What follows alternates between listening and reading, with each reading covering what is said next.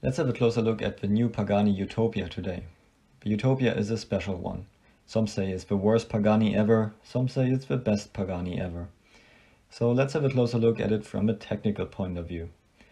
Pagani sticks to their traditional concept with a carbon fiber tub, which is now 10% stiffer, a metal frame at the front and metal frame at the back. The car has a 6-liter V12 B-turbo engine from Mercedes that we already know from the previous model, the Huayra Roadster BC.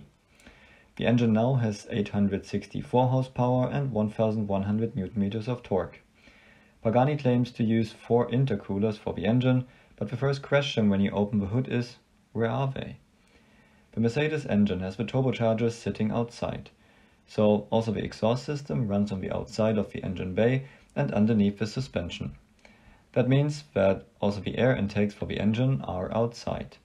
And Pagani came up with a new design to have 2 very nicely integrated, almost hidden intakes.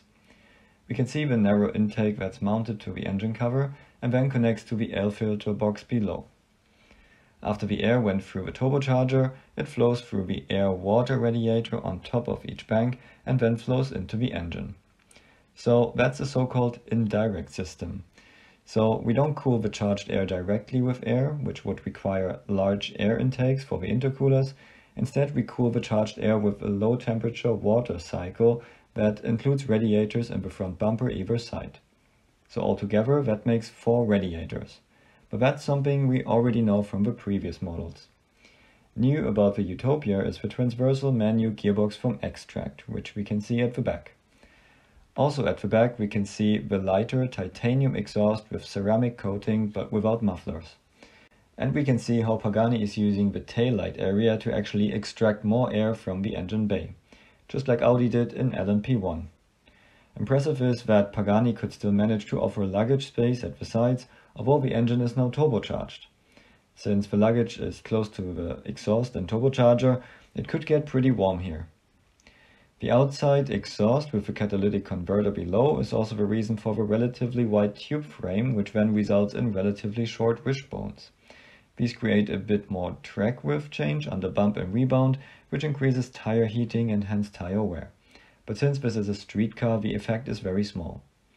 Which brings us to the front package. Also here, everything is very similar to the Huayra. We have a double wishbone suspension and a large water radiator in the center. If Pagani's had a roof scoop in the past, the hot air of the radiator was diverted to the sides to keep the center flow clean. But here we have one large outlet in the middle. That also means that the 2 air intakes behind the cockpit might get some warm and disturbed air. But again, it's a street car and the effect isn't that big. When looking at the front suspension, you could think that the Utopia has front-wheel drive as well, but this is actually the front brake cooling.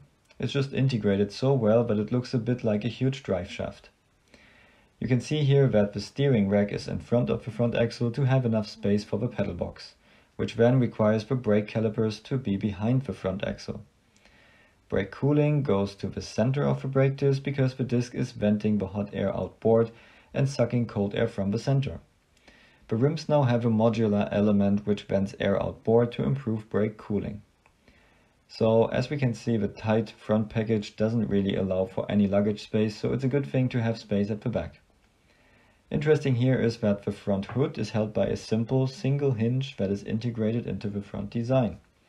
Previous Paganis had a nose design because the large center hinge, which was sitting higher, was covered underneath. The Utopia has the hinge further down and doesn't need the nose design anymore. So let's look at overall aerodynamics. The active front flaps of the Huayra are gone now, but the large air intakes for high and low temperature circuits stayed. The outlet is close to the windscreen like before on the Zonda, and the wheel arches can extract air through the top and back. The element in front of the rear axle is suggesting to pull air in there to feed the diffuser, but it's actually closed and really just a design element. The rear shows a gentle diffuser with small strakes to keep the tire wake outside. The openings for the hot air are relatively small, but as we saw before, hot air can also exit through the taillight area. So all in all, we can say that the Utopia keeps the traditional Pagani concept with a carbon fiber monocoque in the middle and metal frames at front and rear. They kept the Huayra engine and cooling concept, as well as the intakes, but combined them with Sonder exits. The result is that the Utopia has less active aero elements, but now a manual gearbox, and the side section is redesigned. If that is enough to ask for double the price of the previous Huayra, can only answer future buyers. All 99 cars are sold out and can expect a future value increase. See you at the next video.